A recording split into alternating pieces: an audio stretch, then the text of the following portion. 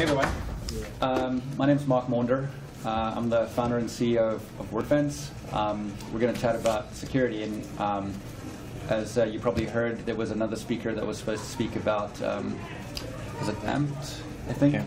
And couldn't make it, so we're filling in. We've had a couple hours to put something together. We're going to improvise a little bit, and what we're going to do is a panel, and it's going to be a Q&A session.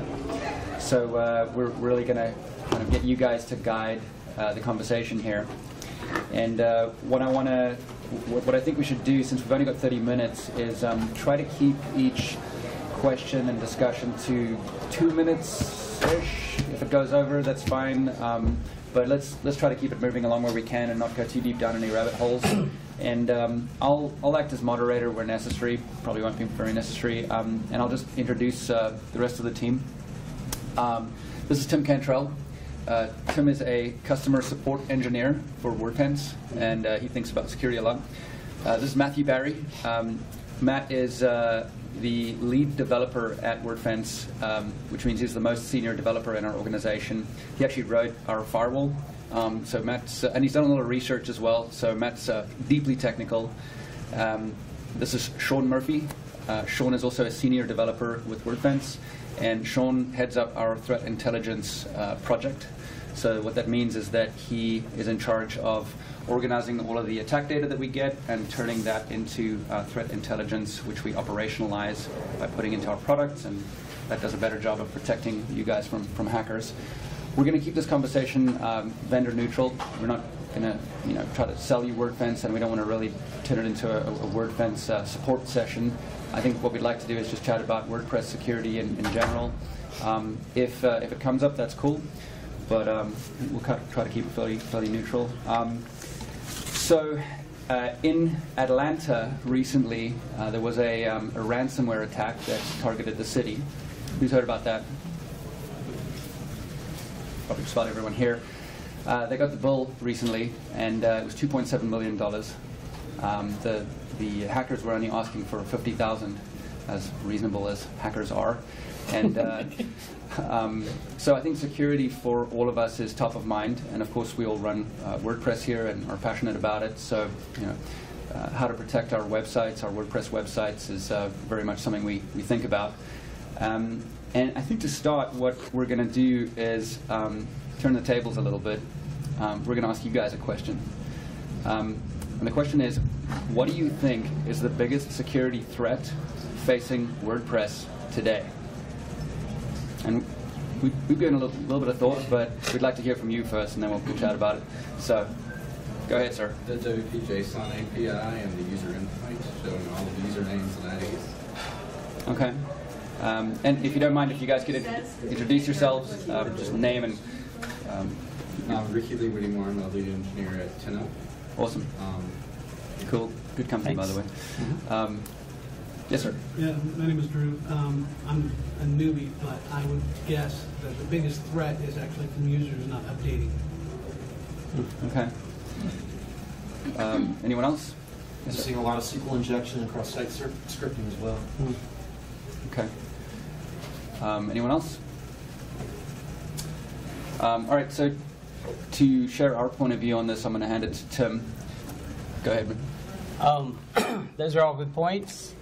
Drew was actually the closest, because the biggest threat to WordPress security today is you. And I want that just to sink in for a second, because that sounds like, oh my God, what did that guy just say? It's literally you. Any plugin, any security product can protect against a lot of things. We can protect against that. We can protect against your SQL injections. We can protect a lot of things, but I can't force you to choose a good password. I can tell you why you shouldn't have a bad password, like Mark123 or something. Inside joke. I've actually used that password a long time ago, and he keeps giving me a hard time about it. So that's what that's about. I'm sorry. Yeah. But we can't make you have better practices when it comes to that. Plugin updates. We could tell you to update your plugins. Keep them updated. Don't run that plugin that says turn off all updates notifications. We can tell you to not do that. and you miss security updates like that. But we can't make you update your plugins or your themes or your core. The biggest threat to WordPress security is, quite frankly, you, and that's where I think there needs to be a change in focus with the WordPress community. We all need to partner together. The security plugins, the security products, and the actual customers have to partner together. What was the number? Really? What was the number on Atlanta? What did you say? How much was it? 2.7 million. 2.7 million. Okay, and that's not what. Probably it's not going to cost you 2.7 to recover your site. But does anybody here spend time on their site? I mean, do you invest your time and your heart and your soul and your content? For the people that do the blogs and stuff, man, it's like hurting a kid. When somebody comes in, you feel that way when you're compromised, and that's the takeaway. You need to think about, I mean, people say this all the time, you just blow it off sometimes, but you need to think about security before you get compromised. And so what we're really facing is an awareness challenge and a user education challenge. Certainly there are many areas that we as security vendors and open source developers and so on could be doing a better job. But if you look at Atlanta, for example, I don't know the details of the case, but I suspect that there were Windows machines that hadn't been updated for a while to the latest patch level. And again, that's just a user education problem, systems administrator education. So that's really the point we're getting at there. Anyone got any questions about that in particular? Yes, sir. I'm just wondering, I have a very simplistic view of security, but things that can happen is people can go out and just mess with your site, destroy data. They can steal data, or they can play the ransomware game and we'll give it back to you. So, to me, the biggest problem, if I can make backups that they can't find, is stealing my data. So, if they steal the data, then I've got a problem. It's out of my hands. It's beyond me. I can't recover. I can't reverse that. Right. So, the only thing I could possibly do would be to obscure it. So it seems to me there ought to be a bag of tricks that just for the run-of-the-mill guy that says, here's how to obscure the most important data that you have so that your run-of-the-mill hacker, when he goes out and grabs it, is actually going to be in deeper problems than he ever imagined when he tries to use it. Okay. So there's two sort of points of discussion I think I'd like to cover there. The first one is the best way to obscure your data is to get rid of it, delete it. And internally, we have an ongoing project to get rid of as much data as we can.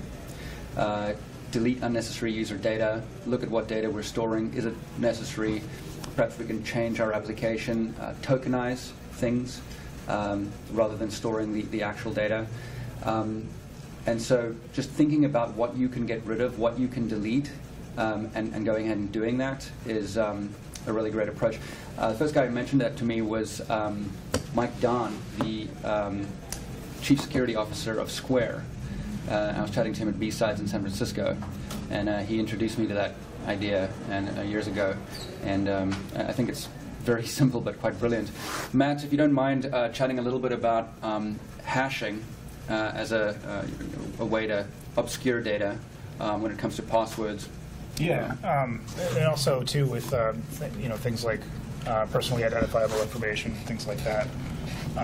Hashes are generated from a one-way function, meaning that there's no way to take a hash and get back to the original piece of text that was created through this hashing function. So it's a way for us to have a representation of data that we can look at it in a large data set, but it doesn't actually get tied back to the original piece of data. And as also too with passwords as well. I was talking with you a little bit about this earlier. The way that passwords are stored matters a lot when it comes to large-scale breaches, where there's huge databases of user accounts that are released out onto the web. And a lot of the passwords in there are weaker passwords that get cracked pretty easily through password cracking, depending on what hashing algorithm was used. But the weaker the hashing algorithm, the easier it is for stronger passwords to get cracked. And that's one of the risks that we face, even when you use a stronger password, depending on how it's set up. So really, in terms of protecting data by obscuring it or getting rid of it, getting rid of it is easy. You can probably log into cPanel and delete files. Go into your database and get rid of records you don't need. Get rid of user accounts you don't need. That kind of thing. Hashing is really more of a developer tool. It's a technique that we use to put data in a form that is usable and recognizable and uniquely identifiable, but not reversible. So that's something that's used quite a lot by developers. Go ahead, sir. You mentioned tokenizing. Was that just another word for hashing? Yeah, well, actually, what I was thinking about when I mentioned that was one of the payment processors we use, and we're actually moving away from them, but Authorize.net is owned by Visa. And one of the things they do is we don't want to store credit card numbers, right? So when we accept a transaction from our customers, if our servers get breached, we don't want a database of credit card numbers to live there. And so what we actually do is as soon as the transaction occurs, we pass that data through to Visa, and they process the transaction, and we want the ability to rebuild that credit card. Instead of storing it, they store it on site, and they're extremely secure. They're a credit card issuer, and they then give us a unique identifier that we can use to reference that record. And so that's the token I was really referring to. And so that's a form of tokenization. So when we want to rebill, we just say bill ID such and such so much money, and if we're breached, there's nothing there that's useful. Right. Thank you. Mm-hmm. Yes, sir. Aaron. Just kind of as a follow-up, I was curious when he was talking about obscuring data, if there was specific data that he had in mind, because most of these things seem like they would make sense for data that you didn't really need and get rid of, or data that you are just trying to match up against itself in mass, but you don't need the original data. But it doesn't necessarily work for any data that you still need, right? Content or whatever. So I was curious what kind of, if he had examples of data that he was talking about in the original question. Did you have a particular kind of data in mind? I think he was talking about that. Oh, okay. Sorry. Go ahead. Yeah, some what kind of data you Oh, I'm sorry.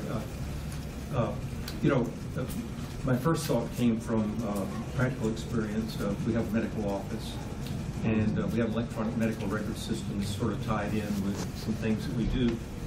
And one of the dilemmas that I ran into is there's no way to ever delete a patient. Now, in theory, doctors do need to keep the data for a certain number of years, but after that point, it's just a honeypot. That's all it is. And I haven't encountered an electronic medical record vendor yet that has a delete old patients option in their software. It's amazing. But so anyway, in the course of interconnecting things and maybe making them work together, some of those things are in the back of my mind as problems.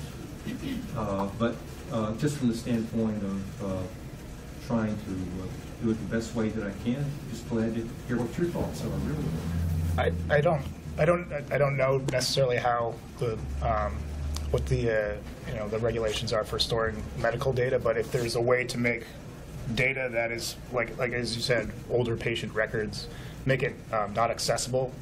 So if there is a breach or a compromise for a website or into a network or something like that, if it's not on that network, if it's stored on an off-site backup or something like that, you still have it. That would be an option. That's the industry hasn't heard your advice yet.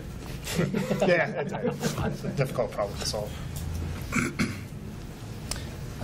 Ladies and gentlemen, Aaron is head of WordPress Security, and we're very glad to have him here. It's one of the things I love about WordPress is everyone's very accessible. I always love chatting with him at WordCamps when I have the opportunity. We had a good chat last night, but just in case you didn't know who he is, if you have any questions, hit him up afterwards. We're good friends with him. Yes? So I use WordFence, so I didn't even know that was you guys, so happy to see that there's people behind the emails that I get. Because you never know. Well, these guys are bots. I'm the actual person here. Android. So I didn't really like it. I probably don't even use like 3/4 of the services that you offer. But like if a website's been compromised and then I put WordFence on there and there's some, I'm not really good with the language, but there's some string that's in there already and then it gets called up after, you know what I'm saying? Like,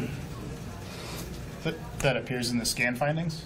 Is that what you're talking about? yes, and they're, but they wait for like a year or two to call it up. Do you know what I'm saying? To get the data out. So like a sleeper kind A of. backdoor? A Trojan. Yeah, I guess like that. Yeah, because I had a website that was compromised. I fixed. I put WordFence on it, but I think there was something still in the code.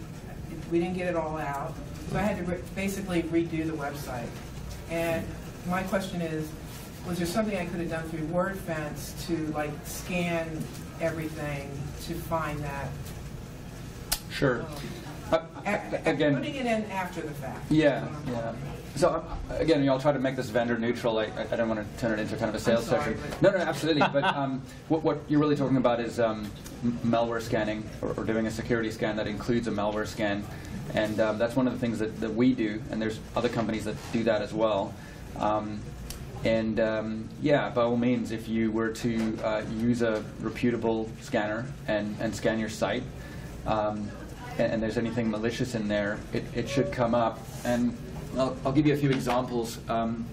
Whether it's a standalone script that is in one of your web directories that allows someone remote access to your site, that should come up. If it is code that is injected into your one of your source files that gets loaded every time someone accesses that area of the website, that should come up. If it's something in the database, then that should come up as well. What else, Matt? Have I covered it? Before your malware scan is done. Oh yes, of course, yeah. So if it was put on quite some time ago and it's still there, we should be able to pick it up. Yeah. Something I wanted to mention is that if your website is compromised, you obviously need to find the malware and remove it. And if you don't have the skills to do that yourself, you might need to hire somebody to help you with that remediation process. And so a lot of times if there's malware that is missed by a tool that you're using, a professional analyst should be able to find it still. But another thing is, besides just removing the malware, you also need to figure out how the hacker got in, how you were compromised in the first place, and fix that. Otherwise, they can just walk through that same door again and put the malware right back. I think it was the hosting company, honestly, that I was using, and so I just moved the whole site over to. I'm not going to tell you. Some other company. But so I moved it, created a new one because I knew that. I do know how to go in there and take everything out, so that's not an issue. But I thought I had it all, and it wasn't WordPress that it was the hosting company's malware. Okay. Along those lines, can you speak to server-side scanner kind of, trying not to use the competitor's name, that are offered, whether or not they're any good, and do you offer that also? Server-side scanners where you would put a piece of code on, you're actually... Yeah, I think it's okay if you mention another vendor's name. It's fine. Who are you talking about? Security.net uses that. And which... I'm not aware of a server-side scanner that they have. The plugin? Are you talking about their plugin? No, it's not a plugin. It's actually a code you can get. I have to pay extra for this. Is it? And we put it on the server side when people are not using a web host that we prefer. We'll put that on there, and it almost invariably will find something, and it's a great way for us to say, this is what's happening. Okay. That's, You know, do you mind visiting our booth afterwards, and we can get more technical data on what you're describing? Okay. That way we can fully understand it, and I think give you a... Go ahead, man. I think is it called an agent? There's and actually there's- just a piece of PHP code. Yeah, I know that they have. I think it's SiteScan is their web-based one, but they also have an Yeah, agent. but that's their free thing. I'm not talking about. They have, yeah. I think the thing that Go you're ahead, talking Aaron. about is the agent. The That's site part of scan that. that they do is a thing that, they're scanning everything that they can publicly access. It's What she's remote. talking about is the Remote. server-side version of that, which they have a piece of PHP that they can access that lets them then see the code inside all the other PHP files, right? So that's what the server-side thing does, Okay. rather than just looking at what can be accessed. Yeah. It's actually able to then look at the code behind it. Okay, yeah, so it's just, that's, whether it's WordFence or that, we're both running on the server, examining PHP code, and finding malware.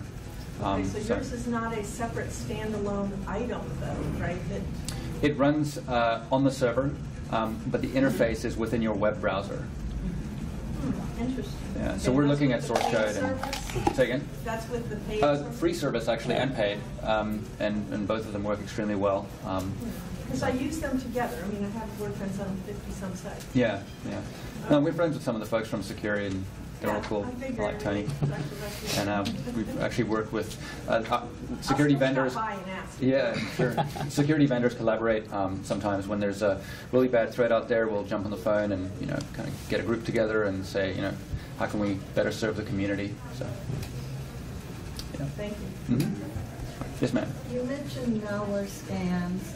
On a site that's got WordFence on it from the beginning, is it recommended to do I need to do malware scans Yeah. beyond what WordFence is doing for me? Yeah, so in security, in the security... Or any other product like that? So this applies to any product and anything that you're protecting. In the security industry, we use the phrase a layered approach to security. And so you don't just want one thing that you're using to protect your site or your asset. You want multiple layers so that if one or two of them fail, you have fail-safes. And so when it comes to protecting your website, you definitely want a firewall. That's going to protect your site from the newest threats before you have an opportunity to update, for example. Is that what WordFence is doing for me? Yeah, we're a firewall. Cloudflare, Security, there's other vendors out there. They all have a firewall. There's some security plugins that don't have a firewall, so keep an eye out for that. And then a good malware scanner, I would say, is essential, and that's kind of your second layer, your second line of defense. If something, God forbid, should get through the firewall and land on your website, the malware scanner will pick it up and let you know about it, and you can react quickly rather than having it sit there and, for example, create SEO spam for several months, ruin your website's reputation, and cost you a lot of effort and potentially money and business.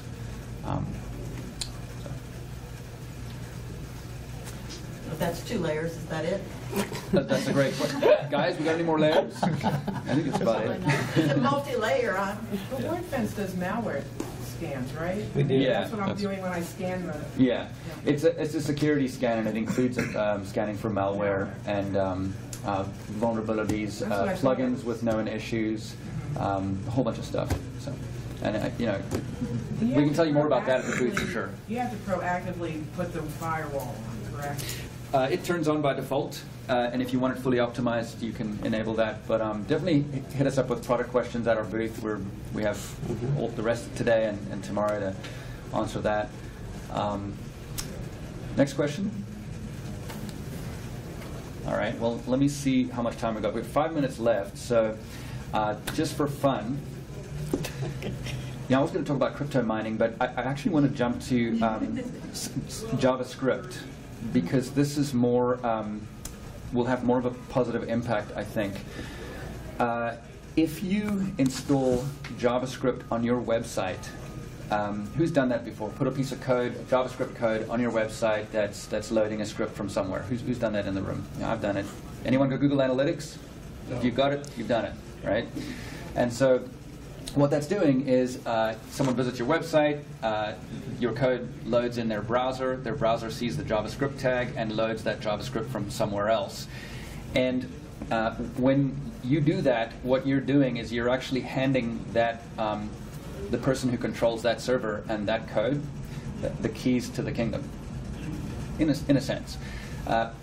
They have the ability to execute code within your site visitor's web browser, and they can do all kinds of things with that code. They can throw up a fake login screen. They can run code that mines cryptocurrency and exploits the CPU power of your site visitor's browser. And a lot of people aren't actually aware of those risks. When it comes to Google, I think we all trust Google, maybe.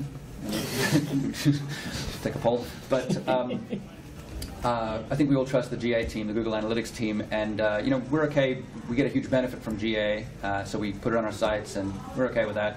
They have a good QA process, great security team. But sometimes you're putting code from a smaller company, a company in another jurisdiction, a new company, perhaps a company that just got sold to someone.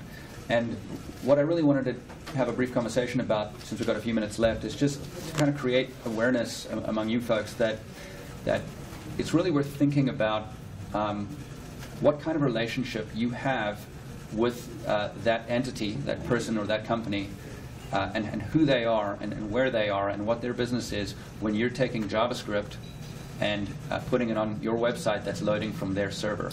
Because at any time they can change that code and have it do something else. They can immediately release new code whenever they like. And I'll open it up for discussion just for the last couple minutes that we have. Yes, ma'am. That would also include any of the scripts you install for the Facebook pixels then, because they're all can be JavaScript. Yeah, it's any JavaScript that you put on your site. So you're saying we need to trust Facebook enough? You do, and there are. I just want to get that in there, that's all. Yeah. Oops. Now, there are some security mechanisms in place. You can do something that prevents the vendor from ever changing that script. But a lot of these vendors, in fact, I think Google Analytics is one of these, they rely on the ability to release new code as they do new releases on their site, in their product. And so that kind of breaks Google Analytics, and it breaks other vendors' code when you do that. So there's been a debate in the community of how to deal with this, and I think it's worth just creating a bit of awareness on thinking about who these people are that you're allowing onto your site. Did you have a question? So I'm just starting in WooCommerce, and very interesting, and a lot of work. But anyway, I needed a plugin, so I got a plugin and a couple of plugins. One guy had a secure way of interfacing. The other guy was like, just send me an email. This is all good or whatever. But the first guy said, well, I can't really help you with this, but I'm going to give you to another. So how do you, on WooCommerce, how do you know about, it's like with WordPress, how do you know about the plugins, whether they're good or not, and whether or not they're trustworthy? Is that a loaded question? No, I actually had a whole section called supply chain attacks, and that's exactly what you're talking about. Matt, you want to chat about that a little bit? Yeah, so, one of the things that we do, and we're actually looking into better ways to do this, is to kind of establish reputation within plugins. There are indicators just within the directory already when it comes to reviews. If the plugin actually has security vulnerabilities disclosed in the past, some people may think that actually is an indicator that the plugin is insecure, but if it's been fixed, it actually means that the plugin has been audited by someone, which is good, and there's a lot of plugins that haven't. And most users don't know about that, and it's Is there a place you can go to see if it's been audited? No. Wow, that's a great industry. Well, we were doing quite a bit of thinking about that last night at the bar, where a lot of thinking happens. And Sean, you've done quite a bit of thinking about plugin reputation, I think, and we were sharing some of your thoughts last night with me and Aaron as we were chatting. Do you want to talk about that a little bit? Yeah, I don't want to speak for the WordPress team, but I think that that's an issue that's definitely on their mind, and they're trying to improve. I know there's one project out there right now called Tide, and WordPress is working along with Google engineers to create a system and a process for auditing the code quality of plugins and presenting that to users. But we believe that a very important part of that is security also, and monitoring these plugins. There's a lot of data points that you can use to basically calculate a risk score for each plugin or each update, and so that's something that we're actively working on developing. But yeah, it's definitely a hairy problem. The second plugin, I was like, oh, I just can't do it, so I went and got a developer, and I said, that I know. And I said, I need to do X, Y, and Z, because it was like, I'm not even going there with this guy. There's other layers to that too. I don't know if you've read any of our research on like Mason Soiza or Stacy Wellington too, where these bad actors are basically buying plugins and installing backdoors in them with the purpose of either black hat SEO or other things like that. And it's not exploiting a vulnerability or anything like that. It's intentionally placed there by the developer, who's a new. And you're paying for it. Yeah, the users. Yeah, the users suffer a lot as a result. Yeah. So basically, if a plugin was safe at one point, it doesn't mean that it's always safe. Yeah. And so, especially if it changes hands or somebody else gets access to commit code to it, it could very easily be malicious the next day. Yeah. Is there a way to scan for our plugins periodically for that kind of thing? Yeah, you could. When you run a malware scan, you'd be scanning those plugins, but really the issue is scanning those updates before they get installed on your site, because if there's a malicious update and you install it, you just compromised your own site. Right. So how do you do that? That's a good question. Have a dummy site, install it there and scan it? Yes. But you call that out, right? Because that's what we were just talking about. You would call that out as your site might be compromised, but then it gets called out and you can fix it. Right. Yeah, so there's a big, there's a lot of energy put into research to identify vulnerable code and bad actors and malicious behavior, that kind of thing.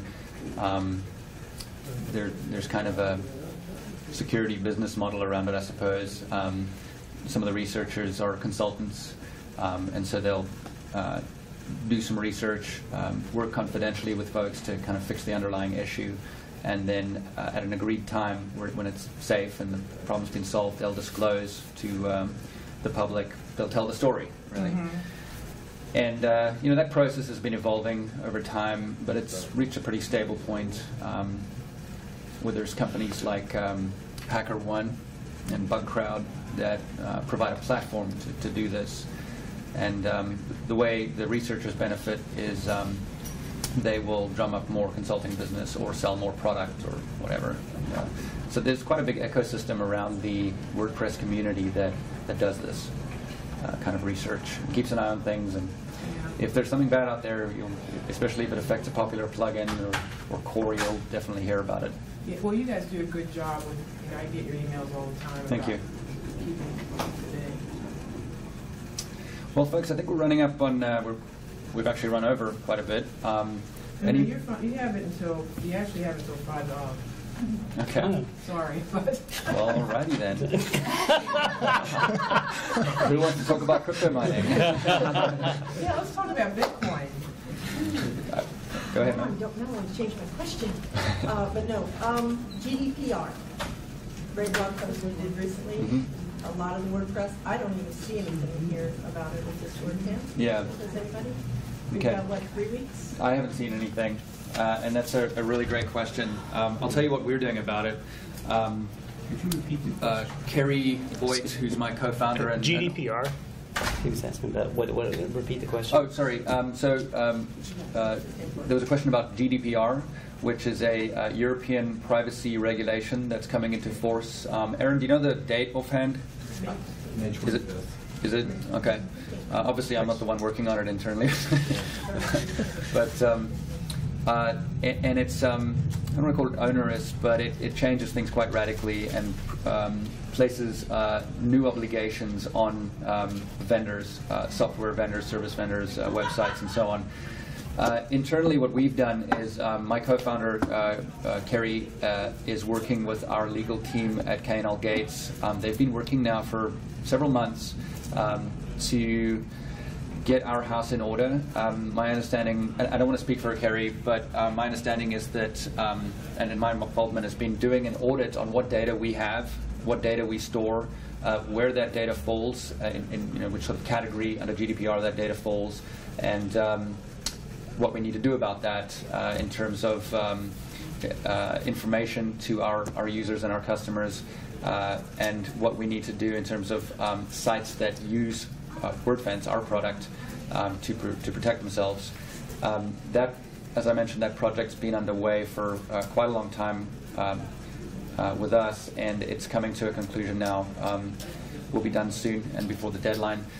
I think what's important to sort of note is I can't advise you on GDPR. Right? It's not my sort of area of expertise, and I don't think my colleagues I think my colleagues would say the same, but it's not a checkbox.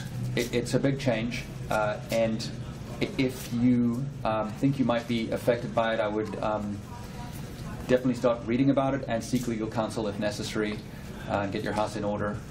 That's kind of all I have to say about it. Go ahead, Aaron. Yeah, and regarding WordPress core and the project around it in itself, it's been an ongoing project for months and months as well for us to get our house in order as well, to make sure that everything is compliant, and a lot of it, because this is a product that you can install and use on your own, a lot of what GDPR requires still falls to you.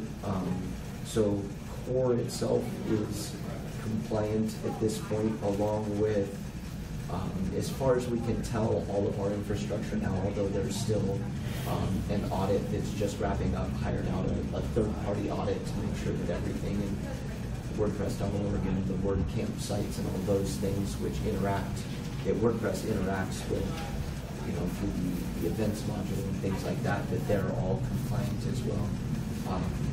Yeah, it's a big deal. It's a serious change, and if you interact with basically Europe in any way, it's a thing that you definitely need to research into or hire somebody to research into for you. And it comes into where do you store your data? In Europe, in the United States? Do you have European customers storing their data in the US? That kind of thing. So it's an interesting and fun problem. So we'll touch on crypto mining for a few minutes. Bitcoin is something you've all heard of, and mining Bitcoin requires powerful GPU processors or custom-built processors to kind of speed things up. You can't just do it on a regular CPU, but there's a currency called Monero that was invented a little bit after Bitcoin, and you can mine Monero using CPU resources, and you don't get any significant advantage from using a GPU. And so that is interesting to malicious folks, because all of a sudden using your browser resources becomes attractive. And so we've seen a proliferation of Monero miners using CoinHive, which provides kind of back end for Monero mining, infect websites, and the malicious code that they drop mines Monero in visitor browsers and sends the money to the attacker. And so this is just another example of a new emerging business model that attackers are using.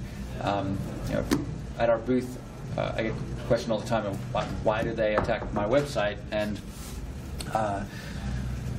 there's a variety of reasons, but it's really mostly financial these days. It's about SEO spam, it's about Monero mining, that kind of thing, and and ransomware as well. And all of these are sort of new business models that have emerged and kind of stabilized. And that's the main motivator these days. There's not very much graffiti going on because it's more profitable to do those other things. Any follow-up comments there, guys? Thoughts on that, on crypto mining or anything like that? Just one. You've already mentioned browser-based crypto mining. We have seen a shift from server-side crypto mining, where you would actually an attacker would compromise a site or sites, and then utilize the server's resources to mine for cryptocurrency. And it's been a shift that's moved over to browser-based, which is quieter. Hosting providers don't know about it, whereas they would know if a server is maxed out its CPU or GPUs. So it's a quieter attack, and we're seeing it a lot more often now. How does it present itself? I mean, is it? Yeah. It's a snippet of JavaScript, just like I was going to say the fan of your computer starts making a whole lot of noise when you visit your own website. So just from the standpoint of the code itself. Yep. Yeah, that's a good sign though. The fans start speeding up, Yeah. your resources peak. Are there some browsers that are more at risk than others? Well, it's really a website problem. The attacker targets the website itself and drops their code into the website as JavaScript that then loads into the browser. I think, don't quote me on this, but I think that code is compatible across browsers. Do you guys know? So, it'll exploit you either way.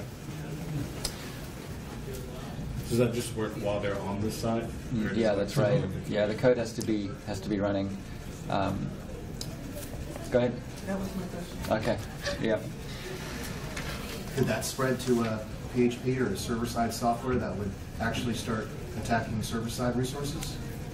Yeah, I think as Matt was saying, we started seeing that initially, where server-side resources would be used, but why use one server when you can have 1,000 servers, which is really what 1,000 concurrent visitors on a single website are. They're providing 1,000 workstations whose resources can be used to mine currency. So on a busy website, they can do a lot of work. And so like Silicon Valley with refrigerators. Yeah. You know what I'm talking about? Silicon Valley, they use Wi-Fi pineapples and they started basically harnessing.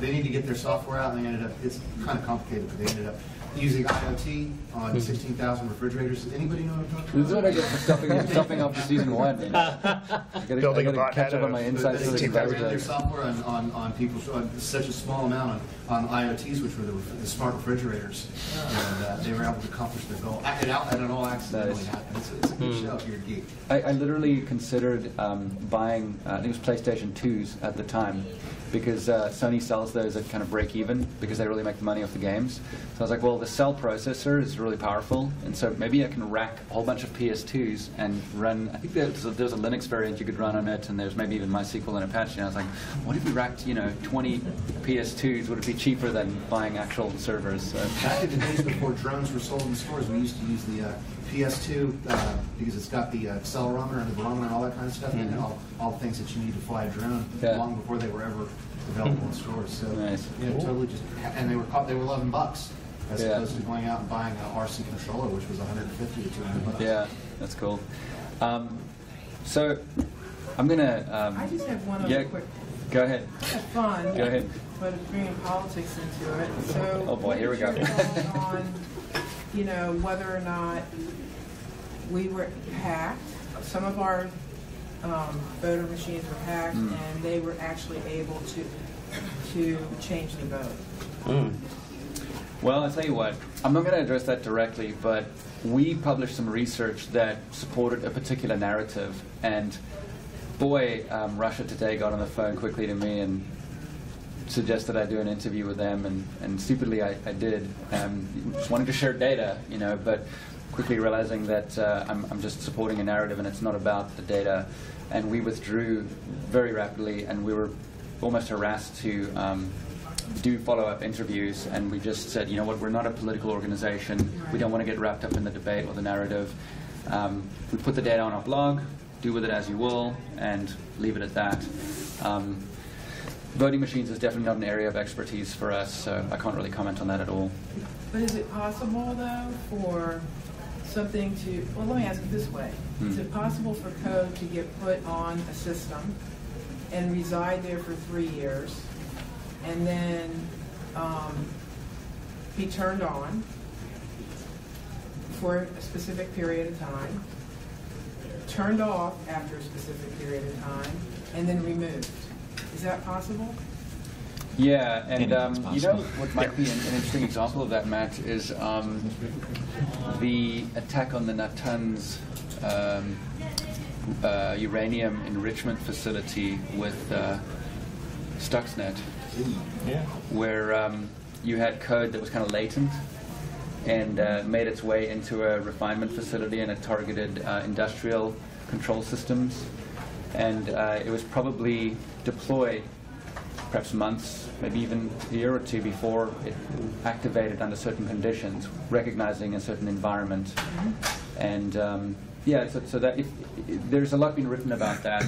There's some really fun books that are quite accessible where you can kind of read the history of that. But that's an example of, and it's a sophisticated attack, and you know you probably find a fairly sophisticated threat actor engaging in those kinds of tactics, and a very attractive target. So, just to kind of wrap things up, guys, sort of a shameless, non-commercial plug. We're running a Capture the Flag contest, and it's our goal is really to get you to think like a hacker.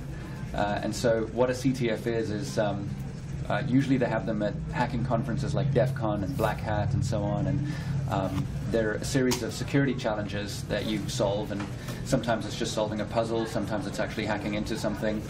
And what we've done is we've tailored that for WordPress. And I'm so sorry. She hacked into her machine. Yeah. Oh boy. And so we've made this very accessible, and whether if you're a beginner or intermediate, get going on it, because if you know how to view source in a browser, who knows how to do that? All right, so you're going to solve the first challenge, and when you do that, you get a coffee mug. But it gets progressively more and more challenging, and we've got kind of prizes along the way. And there's no big commercial intent there. It's just a way to shift your mindset and get you thinking like an adversary, and to better help you protect your website from hackers. So it started earlier today. You've still got plenty of time. It's running until 2 p.m. tomorrow. So noon tomorrow. Oh, actually, we're doing prizes. Oh, is it noon tomorrow? Okay. It ends at noon, and then we're doing prizes at 2. But Okay. you probably can't have it. It's got at 1 minute. WordFence on it. I purposely didn't put WordPress on it. If you do, let us know. So prizes are at 1, and the contest finishes at 12. Okay. All right. Tell them about the lock picking. Oh, and if you want, thank you. And if you want to learn how to pick a lock, Sean and Matt are pretty darn good at doing that. They taught me to pick my first lock yesterday, and I can't tell you how satisfying it is. So, they've brought some of their gear with them. It's over at our booth, and they have a series of locks that start from really easy with just 1 tumbler to progressively more difficult. That's how they taught me last night, and we ended up having a lock picking party that went till 3:30 a.m. So we were all like drinking a little bit of extra caffeine today. But come visit us at the booth, and we'll show you how to pick a lock. I think that's about it, guys. Right? Thank you.